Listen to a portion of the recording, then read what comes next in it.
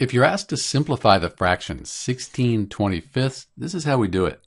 When we simplify fractions, what we're trying to do is we're trying to find another fraction that is equivalent. It has the same value. It's just written in lowest terms. So we need to find a common factor for both 16 and 25.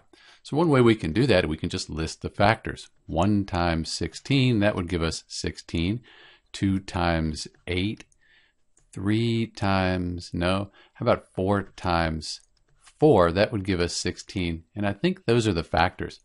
For 25, we have 1 times 25, 5 times 5, and that's it. Those are the factors. So if you're trying to find a common factor for both 16 and 25, even though it seems like there should be one, the only common factor is 1. So this is actually in its lowest form. It's already simplified. You can't reduce this fraction here, 16/25, any further. So that's it. When we try to simplify 16/25, we get 16/25. This is Dr. B. Thanks for watching.